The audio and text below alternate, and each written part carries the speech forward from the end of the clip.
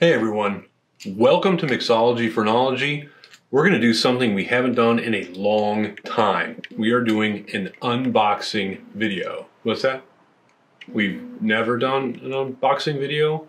Well, then you guys are in for a treat because we're going to do our very first unboxing video. I'm your host, Bitter Steve. What's that?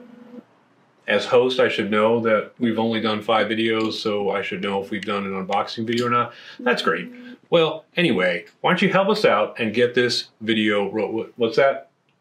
I'm all alone here. I'm talking to myself. Hey, let's just roll the intro. Let's get this started.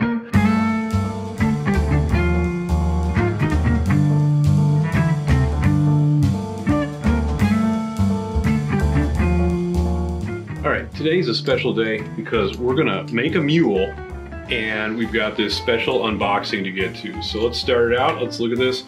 I should never order things sight unseen from a foreign country. This is either gonna be an amazing display of craftsmanship, or this is gonna turn into an hour-long rant of why you should never order things on the internet without being able to see it in person.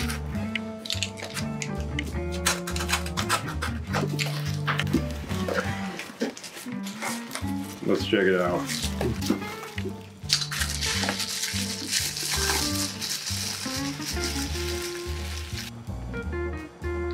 Wow, look at that. Hand-hammered copper. This is gorgeous. I actually like this one because it came with 2. And that gives me one to use for the videos. And then a second one that's just for the photography. That way we can keep it looking nice and neat. Oh, just amazing quality. But let's check this out.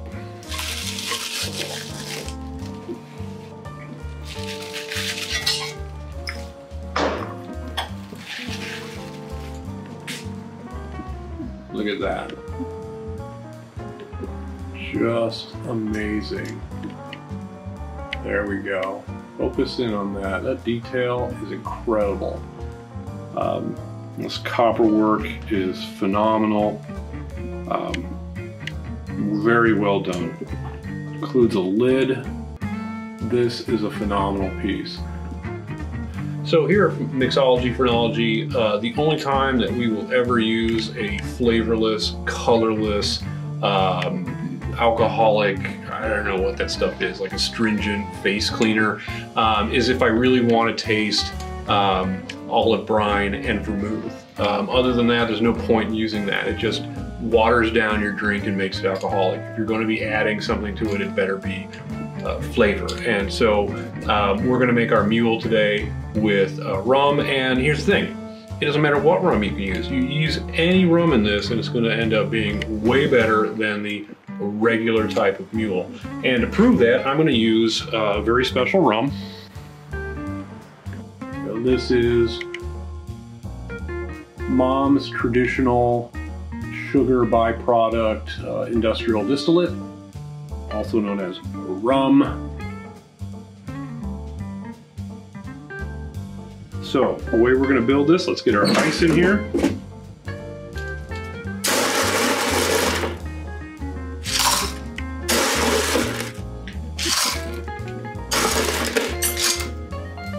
All right, I've already dished out 1.5 ounces of our special rum.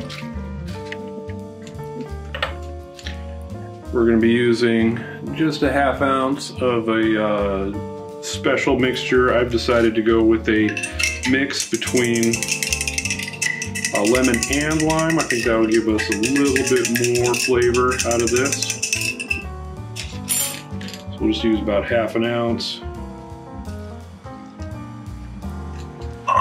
And we're going to fill this with, I love this little tiny cans. This is about 6.8 fluid ounces of ginger beer. I hate having to finish a cocktail and then drink like most of a can of ginger beer so that I don't waste it. We're going to do 4 ounces of the ginger beer right on top. That fills it right up. A real swizzle. I actually want about 100 of these at a rum club meeting. Let's swizzle this.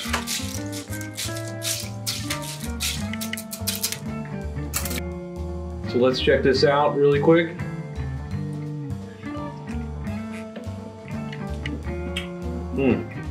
It's so much better when you add flavor. I don't understand why people make this drink with a flavorless, colorless alcohol. It just waters it down. Doesn't make any sense to me.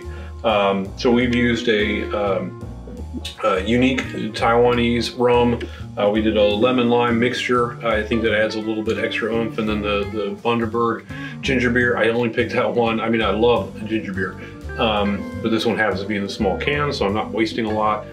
So I'll be able to drink that before I go to bed tonight, and I won't feel bloated in the morning because I've had like a full can of ginger beer and my cocktail at the same time. This has been another successful experiment. Mixology Phrenology. I'm your host, Bitter Steve. Hope you enjoyed it, and I'll see you at the next video.